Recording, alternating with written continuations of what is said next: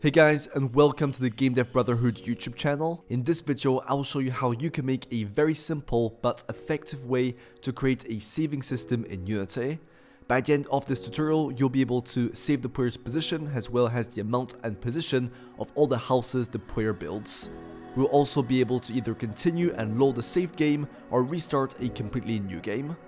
Guys, before jumping right in, we want to remind you that one of the best ways to learn game dev is alongside a passionate community. That's why we made the Game Dev Brotherhood, live classes where Noah and I teach you all we know about programming, game art and game design, and of course a vibrant community sharing each other's work, giving feedback and taking part in game jams. Within the Game Dev Brotherhood, you'll also find the project files to every one of our tutorials here on YouTube. The link to that is in the description and you can join for free for the first 7 days. Okay, let's get started with the tutorial. Alright, so this is what I've got so far. I have a main menu scene with 2 buttons, one for continuing our game and another for restarting a new game. These buttons don't do anything at the moment. Then I've got a game scene with a player character that can move around using the arrow keys. He can place houses by pressing on the space key, and he can also destroy the houses he built by pressing down on the V key and colliding with them. There's also a save button and a main menu button that don't do anything. If you want to have the exact same setup as me, you can find the Unity package in the Game Dev Brotherhood. Let's go inside of the scripts folder and let's make a brand new mono behavior script called main menu. Then inside of the main menu scene, I'll create a new empty game object also called main menu. I'll then drag and drop our main menu script onto our newly created game object. Let's now double click on the script to open it up. Okay, in the script, let's first of all import the using Unity engine.scene management namespace. This will give the script the ability to switch scenes. I'll now make a public void function called new game. For the moment, inside this function, I simply want to head over to the game scene, so I'll type scene manager.load scene, and then inside of the quotation marks, just type the name of your game scene, so in my case, that's simply game. I'll now copy and paste this function, and I'll call this second function continue game. Okay, let's save the script and go back to Unity. I'll now select my continue game button, add a on-click listener, drag and drop my main menu game object in this slot, and choose the continue game function. This button will now call the continue game function when we click on it. I'll do the same for the new game button, so I'll add a on-click listener, drag and drop the main menu object, and this time choose the new game function. Now just head over to File, Build Profiles, and make sure to add both the main menu and game scenes in here. If we now press play, you'll see that these buttons now bring us to our game. Awesome. Let's now tackle saving the player's position. So I'm going to go inside of my scripts folder and I'm going to make a new mono behavior script called saving system. Inside of the main menu, I'm going to create a new empty game object called saving system. I'll then add the saving system script onto this new object. Let's open it up. Let's make a singleton pattern so that we can easily access this script from other scripts and so that this game object carries over to other scenes. To do so, I'll just make a public static saving system variable called instance. Then inside of the awake function, I'll check if instance is equal to null. If that's the case, then we will set instance to be equal to this script. And we'll also use the don't destroy on load line of code and put in game object so that the game object that has this script attached to it doesn't get destroyed when we change scenes. So in our case, when we press on continue our new game, this object will get carried over into the game scene. Else, we'll just destroy this game object so that we're sure that there is no duplicates of this game object. Let's now make a public void save function. In here, we're going to save the player's position using 2 float player prefs, one for his X position and one for his Y position. Player prefs is Unity's built-in system for saving and loading data between game sessions. We can store floats, ints, and strings using player prefs. It stores the data locally on the user's device. The main advantage of player prefs is that it's extremely easy to use, but the main downside is that players can easily cheat by finding the file that stores the player prefs and modifying it. But it's really a great system to use for game jams and game prototypes. So inside of this save function, I'll say playerprefs.setFloats. This is the function we use to save a new float value. The first param we need to give it is the name of our player pref. I'll call this one player X. The second param that we need to pass in is the value that we want to give it. So here I need to fetch my player script and get his X position. So let's quickly open up the player script and let's make a public static player variable called instance. Then inside of the await function, we'll set instance to be equal to this script. Thanks to that, we can now go back to our saving system script and retrieve our player's position by saying player.instance.transform.position.x. Awesome.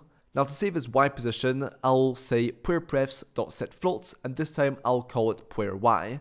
And for the y value, I'll use player.instance.transform.position.y. Okay, that's all we need to do to save our player's position. Let's now also make a function to actually modify the player's position to the saved position. So I'll make a public void function called load. In here, let's modify our player's position by saying player.instance.transform.position, and let's set it equal to a new vector 3. For the x position, we just want to retrieve our player x player prefab that we just saved. To do so, I'll just say playerprefs.getFloat instead of setFloat, and we just need to put in the name of our player pref, so player x. We can also put a comma and give this float a default value in case it doesn't exist, so I can just put in a 0. For the player y position, we'll retrieve the player y player pref by saying playerprefs.getFloat player y, and again we'll give it a default value of 0 if it hasn't been made yet.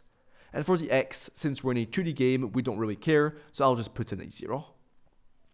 Okay, we now have our save and load functions. We now just need to go ahead and call these functions. So I'm going to make a new C# script called Game Manager. I'm then going to go inside of my game scene and make a new empty game object called Game Manager. I'll then attach the script to this object. Let's open it up. Inside of the start function, so the function that runs as soon as the game scene gets loaded, we want to go ahead and call the load function. So I'll say saving_system.instance.load. Then I'm going to make a public void function called onClickSaveButton. Inside of this function, I'll call my save function by saying saving_system.instance.save. As we're at it, let's also make a public void onClickMainMenuButton function. In here, we'll say sceneManager.loadScene, and we'll load the scene called main_menu. Of course, make sure that you're including the Unity Engine.sceneManagement namespace. Let's save the script and go back to Unity. I can now select the save button, add a onClick event, drag and drop the Game Manager object in the slot, and let's select the onClickSaveButton function. Let's also select the main menu button, add a onClick event also, drag and drop the Game Manager object in the slot, and let's select this time the onClickMainMenuButton function. Alright, with that done, the position of the player should be able to get saved and loaded. So if we press play on the main menu scene and click on New Game, move the player to a new position, and then click on the Save button, and then click on Main Menu, we can now press on Continue Game, and you'll see that the player's position has been saved. Even if you stop play mode and then play the game again, the position of the player is still saved correctly. Awesome. Now at the moment when I press on New Game, the save position of the player is still there. That's not what we want. Clicking on New Game should reset our saved player's position to be at the center of the game world. So let's jump back inside of the saving system script, and let's make a public void function called resets. In here, we'll just say playerprefs.setFloat player x to be equal to 0, and the same for the player y player pref. Now inside of the main menu script, inside of the new game function, right before going to the game scene, we'll call saving_system.instance.resets. Okay, great. With that done, you'll see that now pressing on New Game will reset our player prefs, and the player will start back the game at the center. Okay, let's now tackle saving our houses. So I'm going to jump inside of the Game Manager script, and I'm going to make a public vector2 list called house poses that I'll set equal to a new vector2 list. So this list will be in charge of storing temporarily in memory the position of all my houses, but this will not actually save them. Now inside of my player script, right after the line of code where we spawn in a new house, I'll add the new house position to my list by saying GameManager.instance.housePoses.add transform.position. And then right after the line where we are destroying a house, we'll remove it from the list by typing GameManager.instance.housePoses.remove collision.transform.position. If we now save and press play, you'll see that the list is getting populated with the positions of the houses I make, and they are also getting removed correctly when the houses get destroyed. Okay, we now need a way to save this list of positions. We could make a whole bunch of player pref float variables for the x and y position of each house, but that would be extremely messy, especially if we start having a large amount of houses to save. So instead, we're going to turn our entire list of house positions into a JSON string and save that one single string that has all the positions of all the houses as a string pref. JSON is just the file format we use to save data. Sadly, we can't directly turn a list into a JSON string. Unity only allows us to turn an entire class into a JSON string. But that's fine, we can just go to the game manager script and make a public class called houseData, for example, and inside of it make a public list of vector2s called houseposes, and let's set it equal to a new list of vector2s. Let's also add the serialized field tag on the class, which is a prerequisite to be able to turn this class into a JSON. Okay, with that setup work done, we can go inside of the save function in the saving system script. In here, we'll start off by making a house data variable called data, and I'll set it equal to a new house data. So here, we're just creating a new instance of our house data class. Then we're going to set our data.houseposes to be equal to our GameManager.instance.houseposes. Now that both lists are the same, we can turn the class into a JSON string by simply creating a string variable called JSON, for example, and setting it equal to JSONUtility.toJSON and passing in our data objects. Let's go ahead and print out to the Unity console the value of this JSON string so that you can see what's going on. So back in Unity, let's press play, let's create a new game and place a couple of houses.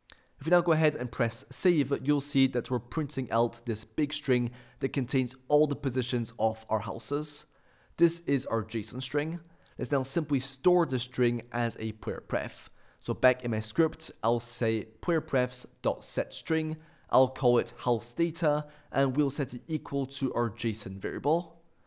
Now the last step is to load in the house data in our load function and spawn in the correct amount of houses at the correct positions. So first of all, inside of the game manager script, I'll make a public game object variable called housePrefab.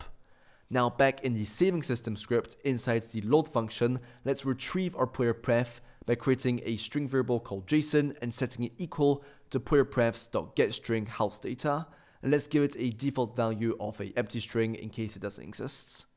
We're now going to check if the string is empty by saying if string.isNorEmpty JSON, and if it is, then we just want to return out of the function so that we don't run the lines of code underneath it. Now we need to convert our JSON string back into our houseData class.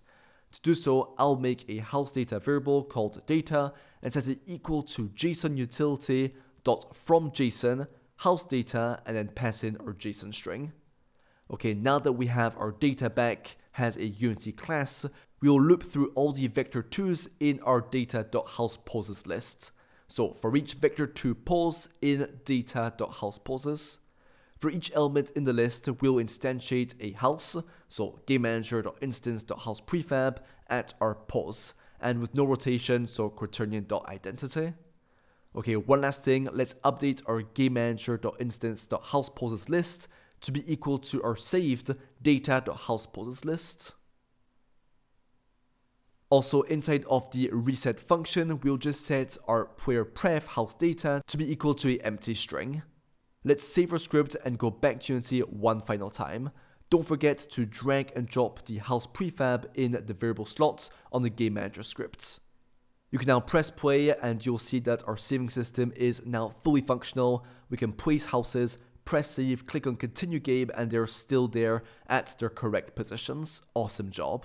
Remember guys that you can join our game dev community, the Game Dev Brotherhood, completely for free for the first 7 days using the link in the description. You'll get access to quality game dev courses, weekly live calls with us and other experts, monthly game jams, and most importantly, a wonderful community of game developers all helping and motivating each other.